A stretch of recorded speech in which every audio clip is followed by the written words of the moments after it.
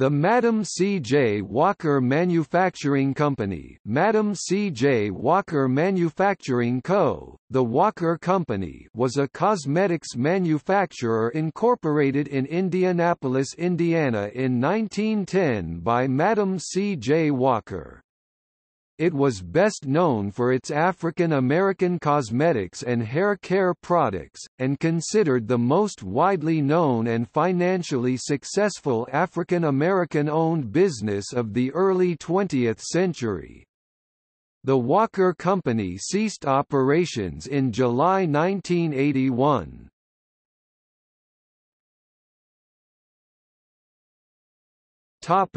History.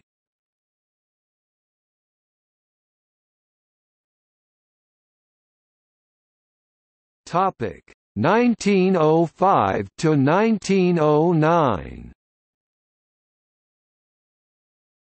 Madam C. J. Walker, then Sarah Breedlove, first formed the idea of her company in Denver, Colorado, in the early 20th century. Like many women of her era, she suffered from scalp infections and hair loss because of hygiene practices, diet and products that damaged her hair. Walker had initially learned about hair and scalp care from her brothers, who owned a barber shop in St. Louis during the 1880s and 1890s. Around 1904, Walker, still known as Sarah Breedlove McWilliams Davis after marriages to Moses McWilliams and John Davis, became a sales agent for Annie Malone, an African-American businesswoman, who founded a company in 1900 manufacturing a wonderful hair grower. Before 1900, there were several other black women who called themselves hair growers, and who advertised in black newspapers including the Baltimore Afro-American and the St. Louis Palladium. In 1900, Gilbert Harris spoke about "work in hair" at the National Negro Business League convention in Boston. After moving to Denver in July 1906, she worked as a cook at a boarding house. Edmund L. Schultz, a wholesale druggist in Denver, assisted her in developing her own ointment to heal scalp disease. In January 1906, she married Charles Joseph Walker and changed her name to Madam C. J. Walker. Together they marketed and sold Walker's Wonderful Hair Grower in Denver and surrounding Colorado communities. The first advertisements for Walker's haircare products appeared in 1906 in The Statesman and featured a front and back image of her shoulder-length hair, which boasted the growth was from only 2 years' treatment. In July 1906, Walker and her new husband left Denver to begin traveling throughout the Texas, Oklahoma, and several southern states to market their product line. In September 1906, her daughter, Lelia, took over the business operations in Denver. By May 1907, tensions between Malone and Madam came to a head, and The Statesman reported that Walker would discontinue business in Denver altogether and plan to travel throughout the southern United States and eventually to northern states. As she gained popularity, it became clear that Walker would need a temporary headquarters for her business. Pittsburgh, Pennsylvania was chosen for its convenient and accessible shipping arrangements. In the midst of Pittsburgh's 1908 economic crisis, Walker opened a hair parlor at 2518 Wiley Avenue among a number of other black businesses. Walker also began training her own sales agents and founded Lelia College, a school named after her daughter. She placed Lelia in charge of these agents. While traveling west to Ohio, at 23, Lelia was sent to Bluefield, West Virginia to survey untapped markets.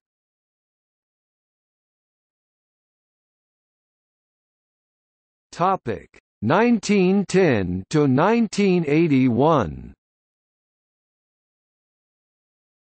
In January 1910, Madam and her husband traveled to Louisville, Kentucky, where Madam offered stock to Reverend Charles H. Parrish and Alice Kelly.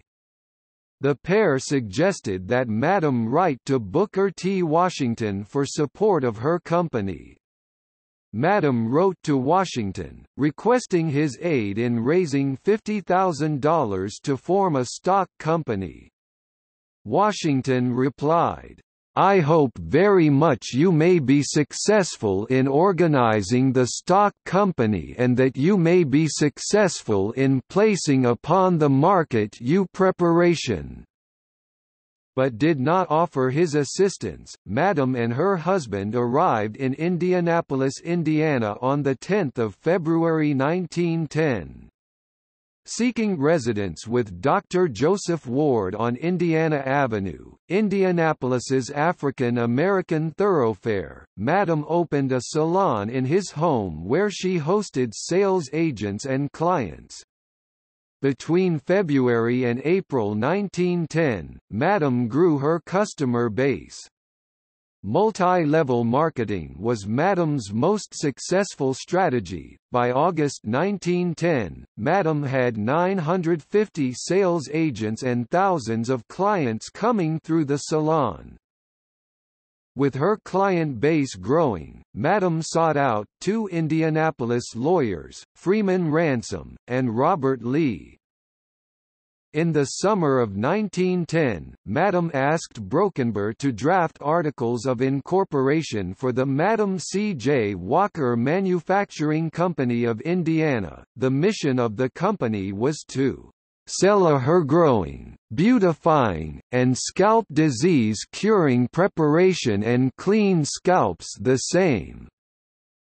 Madam, her husband, and daughter were named the sole members of the board of directors. In November, with funds from her mail-order business and Ward residence salon, Madam purchased a brick home at 640 North West Street. By December, Madam had added 2 more rooms and a bath with plans for the addition of a factory, laboratory, and salon. According to Brokenber's incorporation papers, the North West Street building was to be named the Madam C. J. Walker Manufacturing Company of Indiana. In 1911, Madam C. J. Walker was listed as the sole stakeholder of the company. Marjorie Joyner (1896–1994) became an agent for Madam Walker. By 1919, Joyner was the national supervisor over Walker's 200 beauty schools. A major role was sending their hairstylists door to door, dressed in black skirts and white blouses with black satchels containing a range of beauty products that were applied in the customer's house. Joyner taught some 15,000 stylists over her 50-year career. She was also a leader in developing new products, such as her permanent wave machine.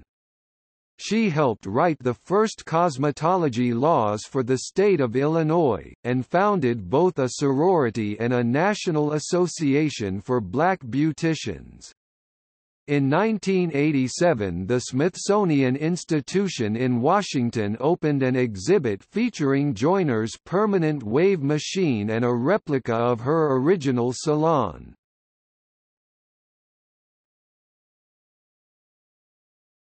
Topic: 2016 present. In March 2016, Sundial Brands launched a new line called Madam C. J. Walker Beauty Culture that is sold exclusively in Sephora stores and at Sephora.com.